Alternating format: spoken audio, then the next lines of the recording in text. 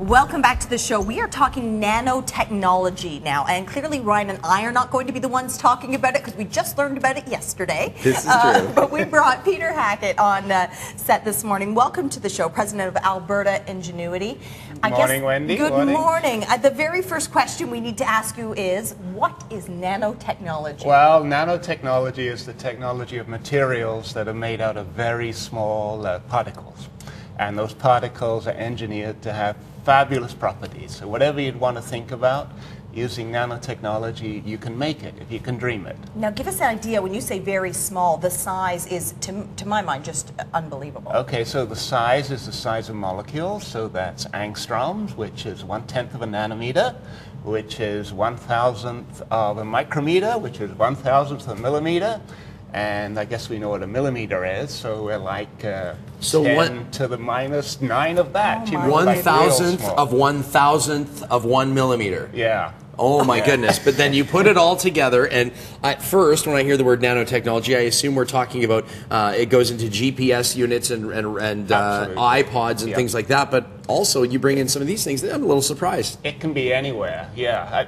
The best thing I think about is a Formula One car, right? You look at a Formula One car, and when you see it crashing, it's really, really strong. You know, it protects that driver, and it's made out of carbon fibers, right? It's not made of metal anymore, right? It's completely different.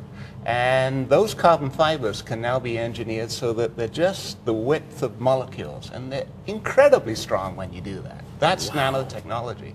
So it's in Formula One cars. It's in this tennis racket. It's in cosmetics, because that reflects the sunlight better than other kinds of materials.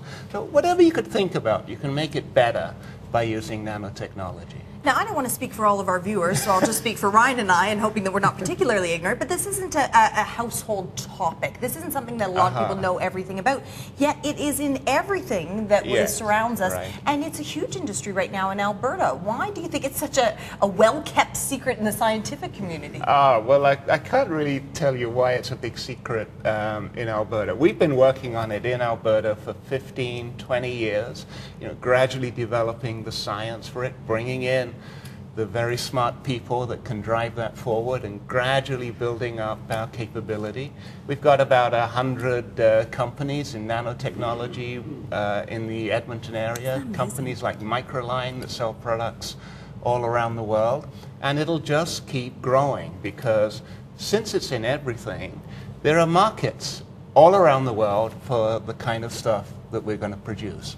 So there are going to be, if we keep going this way, thousands of people employed in nanotechnology. Well, and maybe, you know, we still won't hear about it too much because it's such a background thing. Well, Peter, I think that one way that I know that we are going to hear about it is that the government of Alberta is investing in it, and this is a provincial government that's often been criticized for not diversifying its investments enough and not investing enough outside of oil and gas. But we do know that they've made targeted investments to claim about $20 billion in economic activity in the next 11 years, which brings me to the focus of why you're here. Of course, this conference in our city right now.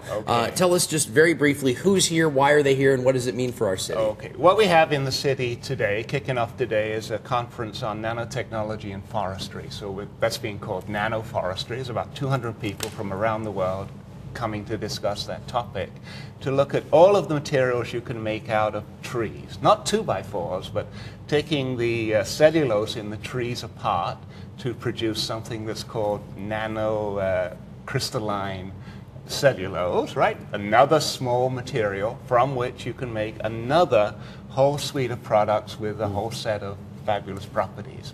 So that's going on right now.